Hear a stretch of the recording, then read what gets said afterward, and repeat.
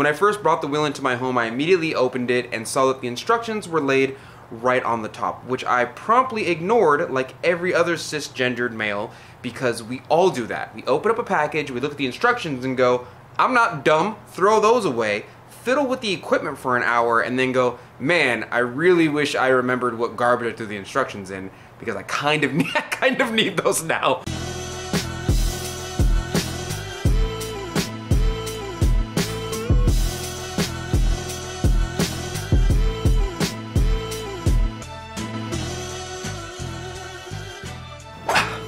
Hello, you dirty potters. How are you today? In today's video, we're going to be doing another wheel review. In our last wheel review video, we did a wheel from the Vevor company, and that ended up fairly good, actually. I was quite impressed with that wheel for the low cost that it was supplying us with. I call them economic pottery wheels because I think it's disrespectful to call them cheap pottery wheels, as everyone does not have the finances to buy a $1,000 professional pottery wheel, but these are far more viable for someone who wants to try out ceramic artwork or really just needs a machine to work on in place of saving up for another more professional wheel. In the last wheel review, we did the Vevor pottery wheel, and that one was quite good.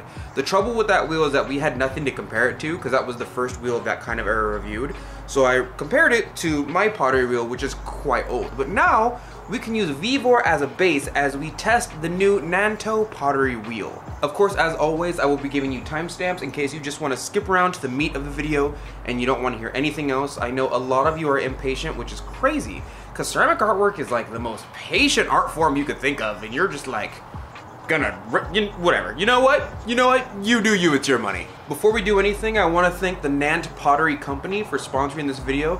They are the reason that we're doing this video today. They sent me the wheel, I said yes, and they're also the reason why we are giving this wheel away. All you have to do is like, comment, and subscribe, and you will be good and set to go. I will pick someone out of the comments, and I need, listen to me. I need you to keep an eye on the comments and come back every once in a while when you see your notifications pop up. Because the last time I picked a winner and that person didn't contact me, so it went to one of my patrons who support me on Patreon. And look, if you don't respond in like a week, that's what's gonna happen. But that is how you'll be entered in the drawing for the Nant pottery wheel. Just make sure to do all the YouTube things, I'll pick someone out, and I'll send it to you free of charge. Secondly, the direct competition to the Nant pottery wheel is going to be the Vevor wheel. So we now have a fair comparison to compare this wheel to the other more economic wheel. And thirdly, I've already talked to the company and I told them that I will be doing an honest review of this wheel if they wanted me to do the video at all. So just because someone sponsored the video doesn't mean I'm automatically gonna talk up and love on this wheel. I'm going to be giving you an honest review. I'm going to be giving you the goods and the bads of my experience with this pottery wheel that I've been working with for about 3 weeks now. Let's start off with a little bit of information about the Nant pottery wheel. I'm looking at the specs on the screen of it right now, and it's like it comes with a foot pedal. And I thought that was weird that they mentioned it came with a foot pedal, but keep that in mind because that's something for later. The wheel is 9.8 inches around. It comes with a touchscreen, 12-piece pottery set of tools for sculpting and doing pottery. It comes with a sponge, it comes with a wire cutter, and it also comes with its own personal bat, which we will talk about and open on screen later. It usually comes in the color blue. It also comes in the color orange. I don't think that's relevant to the actual review itself. I just want you to notice there's a trend in the world, not even the pottery world, in the whole world, of people buying blue things instead of anything else that's not blue. If it's not blue or purple, people don't want to buy it. And I don't know why that's relevant, but it's weird. Oh, my favorite color is blue. Oh, mine's purple. Oh, you're not special. It's like you and everyone else in the world. The Nant pottery wheel is sold by the Nantfun company, which is a store on Amazon, and they're the ones who contacted us for doing this wheel review today. It goes 320 rotations per minute, and it comes with an LCD touchscreen pad, which I've never experienced in my entire life. It was very interesting to operate this thing. I found it extremely strange to operate at first, but after a while I could see some major benefits for having a touchscreen as far as someone who doesn't exactly know how to figure out their wheel control. We will review that at a later time. I just wanted to note, it comes with a touchscreen, and that's awesome. Now, much like the Vevor wheel, it is still a short wheel. It doesn't have the standard height and size that a more professional wheel would have, somewhere in the $800 to $1,000 range. But they do note this on their shop, so you can clearly see there's a full-grown adult with some type of stand or wooden stool that they're throwing on to reach his chest height so that he can actually throw. I found that very refreshing because other wheels don't let you know out the gate, like, hey, it's a bit small, here's the dimensions on it. Here's a picture for the dimensions. It even has another picture showing a child around the age of maybe 5 or 6 throwing some pottery as well, and it's the perfect size for them. So just like I said with the last Vivor wheel review, this would be a perfect setup for a child. But hey, if you want to spend $1,000 on someone to like something for a month and then never go back to it again, that's on you, dog. When I first brought the wheel into my home, I immediately opened it and saw that the instructions were laid right on the top, which I promptly ignored like every other cisgendered male, because we all do that. I don't need these. I know how to work a wheel. As soon as you open up the wheel, you're gonna find this little bundle of a sponge and all 12 pieces of those pottery tools that they said would come in the package right on top. Do take note though that 4 or 5 of them are really, really sharp sculpting metal stainless steel pottery tools, while the other like 7 or 8 of them are just plastic little tools that I don't know whether you would consider them quality or not, but they're not the last you forever stainless steel type of tools. Those are extremely sharp. I will say the high majority of potters don't need them that sharp. I think if a beginner opened this package of tools, they would be like, oh wow, thank you, I needed these tools.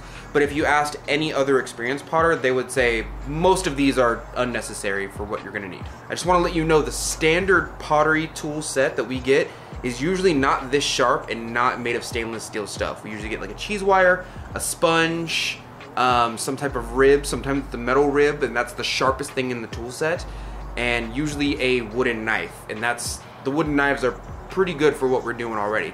This is a 5 set plus 7 more things of tools that are really, really sharp, so I just want to leave that disclaimer there in case you're buying this for a child or you're super new to the craft. Granted, they are really nice, high quality tools for sculptors. As we pull it out, we see that it comes with the plug and a little extender just in case you want to put it around the corner from an outlet instead of directly on it. One of my last wheel reviews, I noted that I like to put my stuff around the corner. So if my plug is over here, I like to have it somewhere over there so that I'm not splashing dirt and water directly into a socket unless I have something to cover it with, and I did appreciate that. As we continue to open the package, I found a bat, a wheel bat, which is very surprising because they supplied you with a wheel bat. For those of you who do not know what a bat is, it is an extra piece of equipment that goes on top of your wheel and attaches to it, so when you throw, you don't have to take your piece directly off of the wheel, as for some people that's quite difficult. You can just kind of jimmy it off and it comes off of its own little plateau. You put it wherever it goes and you don't have to struggle trying to get your pot off of the wheel whatsoever. It even came with 2 little bat pins. These bat pins usually go on the inside of 2 little circles in the wheel to fasten the bat onto the wheel itself, and that's what holds it together. I love the fact that they included a bat and pins. The one major thing that I didn't like about it is that most wheels, especially the more high caliber wheels, have a standard size of their bats and their bat pins. So all the bats and all the bat pins and all the holes inside their wheels that fit those bats and bat pins have a standard size. So no matter where you buy one, they're probably gonna fit, unless you have a super different wheel. Turns out this is a super different wheel. That means that if you want to buy more bats or you want to throw more than 1 piece at a time and you get very comfortable with the bat setting, that means you're going to have to buy more of these bats from this specific company in order to keep using this bat if you want to keep using them and become very comfortable with them. I have a bunch of bats over here I will show you. And just an example to reiterate that, because I feel like that might be a bit lost in translation. This right here fits on my wheel. Okay? This, which is a different size, see, altogether, also fits on my wheel. These over here also fit on my wheel. They're made by a completely different company. And so does this, which is also made by a different company. These all fit on my wheel because they've gotten together and said, hey, all the wheels, let's standardize them. Let's make all the bat pins and the fasteners that go to the bats all the same size, so everyone who buys a bat anywhere in the world, no matter what shape or size, will have access to put them on their wheels. This company didn't do that. And because of the size difference of the wheel head itself, you can't just walk into any pottery shop or go online and have people send you bats and pins and assume they're going to fit like every other piece of equipment. You have to go directly to this company to buy the same equipment in order to fit their stuff. It's kind of like the Apple company. It was like, oh, you can only use our chargers. And every other cell phone in the world is like, you can use a USB-C or a Lightning-C. We don't care. We just want everyone to fit, so we get down on the clutter of e-waste. It's ruining our environment. And Apple's like, no, you have to use our stuff. Money! As we start to take the wheel out of the package and plug it in, I find one thing that I love. The LCD touchscreen thing is fantastic. You plug it in, you push the power button, it works, no problem. It has a display that tells you how many RPMs you're going per minute. I love this. I love this so much. I love this for beginners especially because you start to get comfortable with the speed that you're going at as you start to throw. For example, my wheel pretty much doesn't stop. It goes on about low to normal, and I just don't ever stop it, except for when I'm centering, which I go a little bit faster. But as I'm throwing, as I'm pulling, as I'm forming, I do all that. I stop the way I take it off, but I know exactly the speed that I'm going. This quantifies a number to the speed that you're going to be going, which is fantastic for beginners. It actually gives you a tangible number to the revolutions per minute that you're going for this wheel. The other thing that I love about this is that they have a button to switch the rotation of your wheel. The high majority of wheels are made for right-handed people because most people are right-handed. If you can ever find yourself a left-handed wheel and you are left-handed, this immediately opens up the market for left-handed people in the art and ceramic art world. And I love that type of inclusion. It's fantastic. The Vivor wheel that we reviewed in the last video had this as well, so they're pretty much matching. No points taken away or given. But I will say this one has an LCD button to it, and that's kind of cool. On top of that, they have the speed adjustment button also on the LCD touchscreen display. So you can go up or you can go down in revolutions per minute, and you can see the number change as you push the buttons. I know that I'm digging really hard into the buttons, but I love that I pretty much have like a tablet on the side of my wheel that controls stuff. On top of that, there's another button, the head adjustment button, which was labeled a bit weird. I don't know what head adjustment meant to them, but when you push it, you can change in between foot control or you can change in between the speed control on the LCD touchscreen. This means you don't have to touch the foot pedal whatsoever. You can put it away if you want to and never touch it. You can set a certain speed and it'll keep spinning like that until you turn the wheel off. At which time you throw your piece, you're done throwing your piece, you push the power button, you take it off, push power button, it goes right back to spinning the same speed you wanted it to spin. This is fantastic for people who want a constant turning wheel.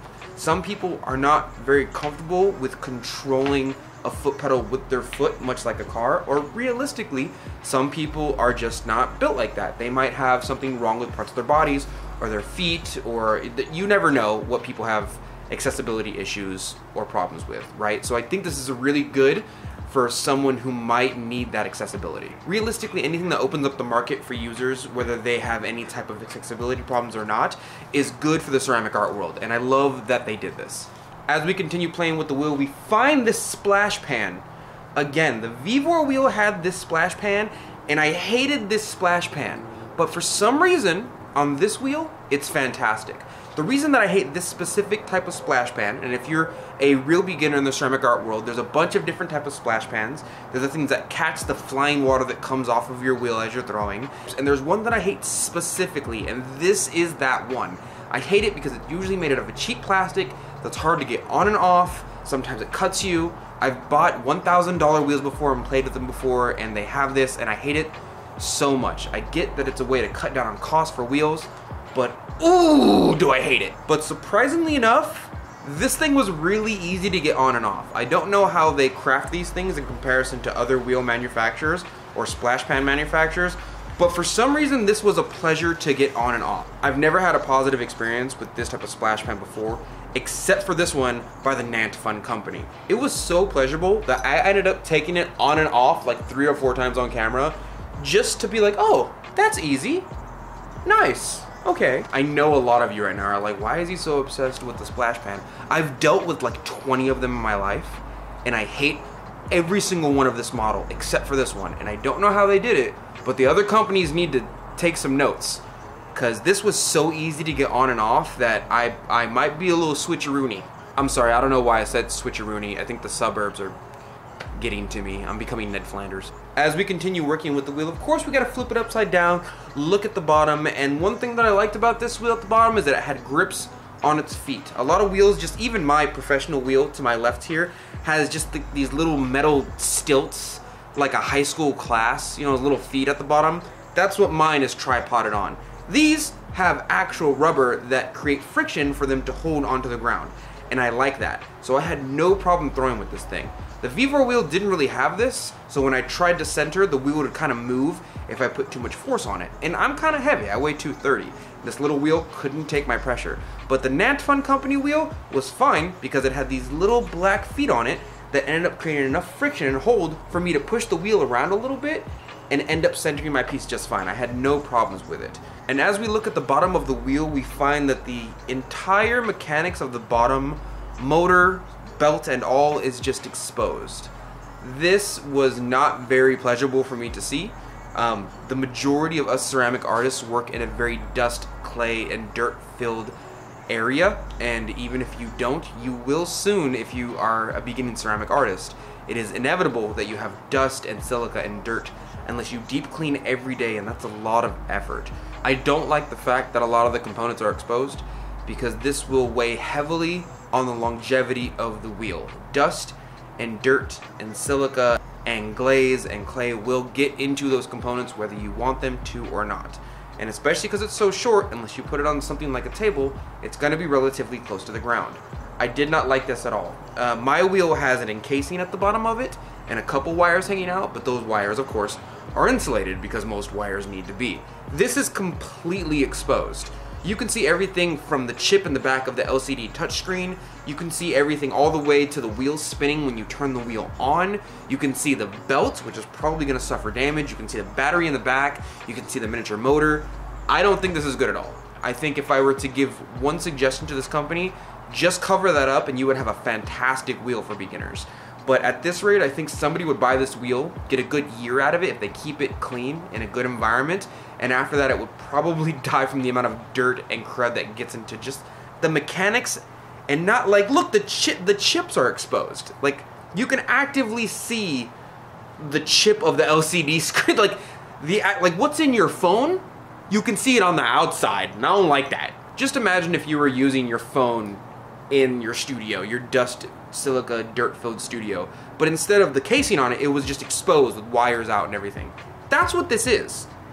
I don't like that at all. I will say it seems like they kind of tried to cap a lot of the wires off by putting these little protectors on them.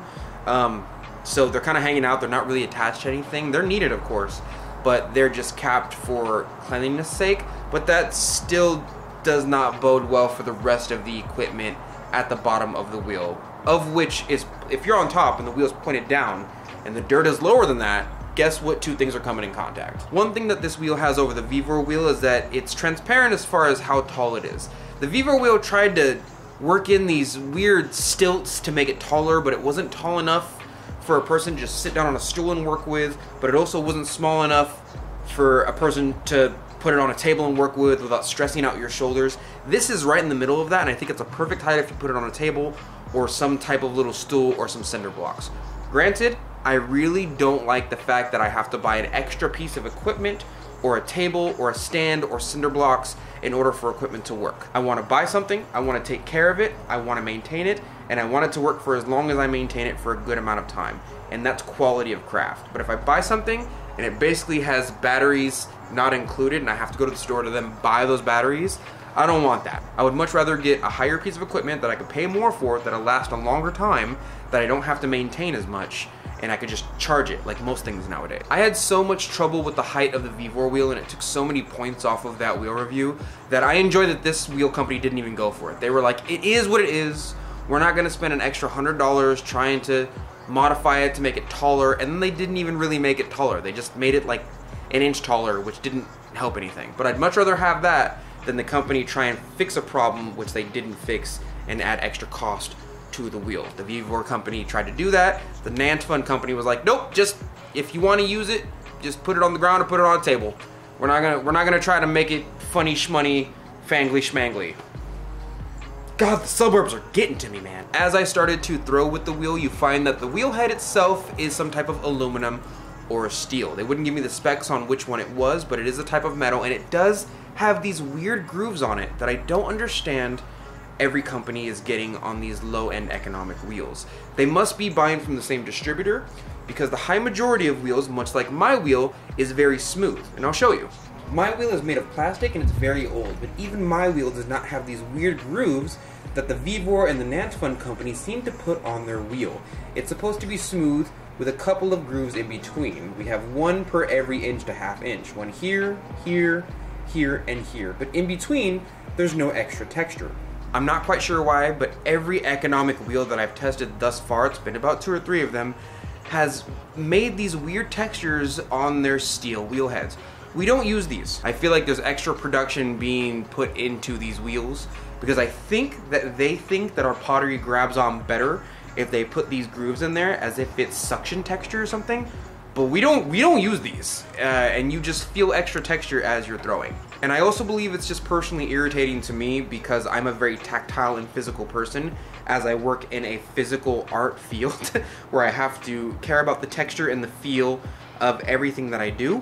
So if you're that kind of person and you're a very kinetic or tactile learner, as is most people in this art form, you're gonna notice those when you're throwing a lot. You're gonna feel them on the blades of your hand, they're gonna scrape a little bit, and it's not gonna be as smooth of an experience as it would be without those textures on the wheel.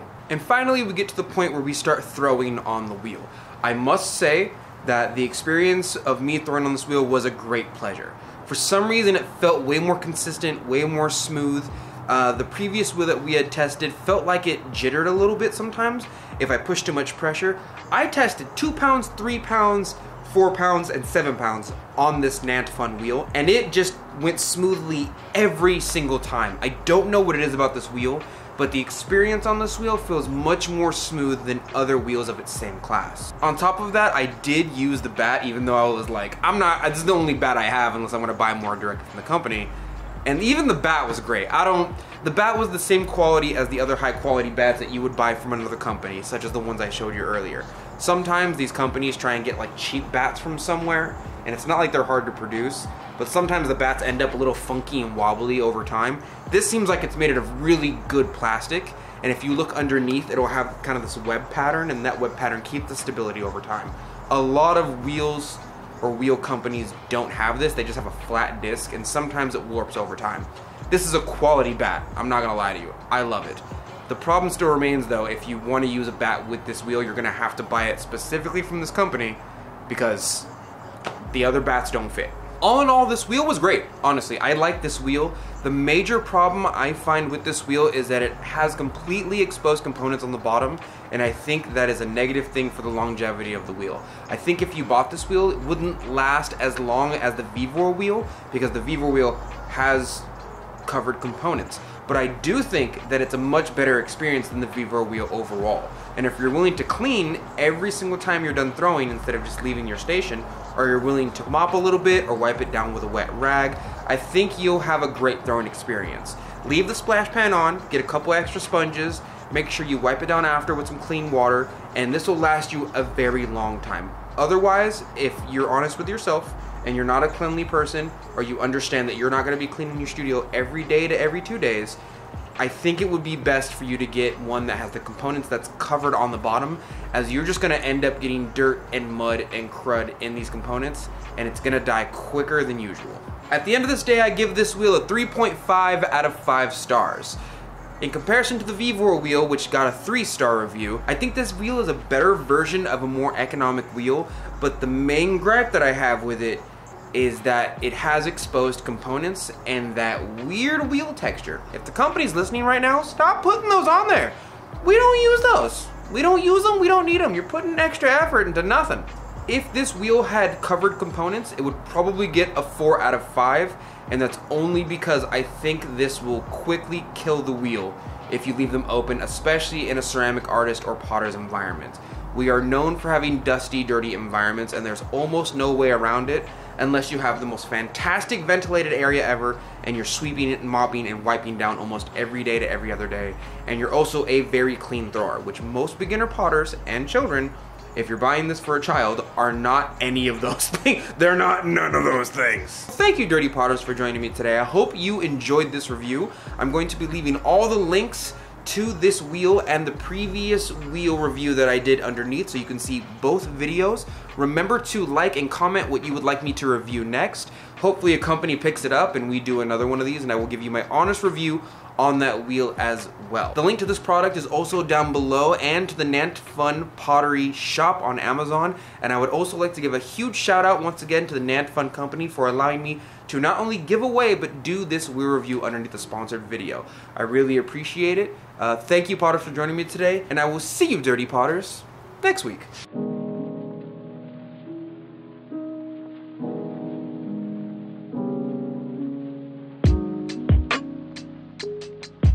For those of you who don't know or you're very new at pottery, a bat is a piece of equipment for the ceramic wheel that attaches to the head, which usually has two little spots into it where you can dig two little nuts in it